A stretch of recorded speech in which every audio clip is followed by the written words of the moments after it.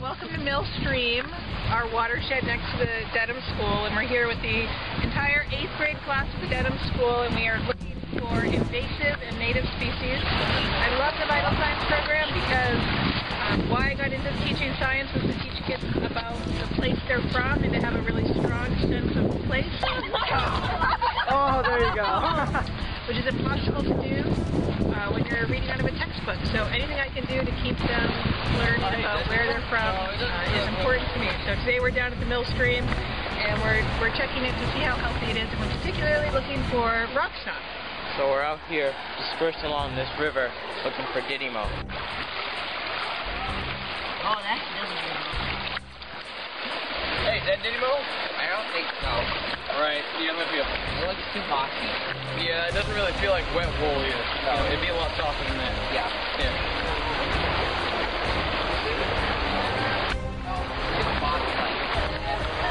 They said it was like... I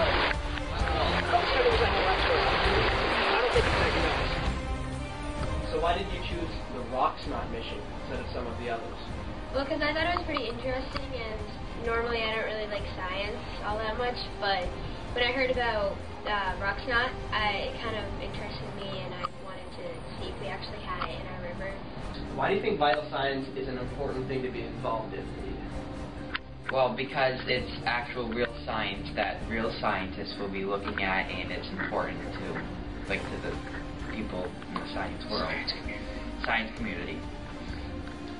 And Danny, do you think vital science is a better way of spending science class and reading out of textbooks? Yes, I do, because it's what real scientists do. When you originally got the sample, did you think you had actually found it?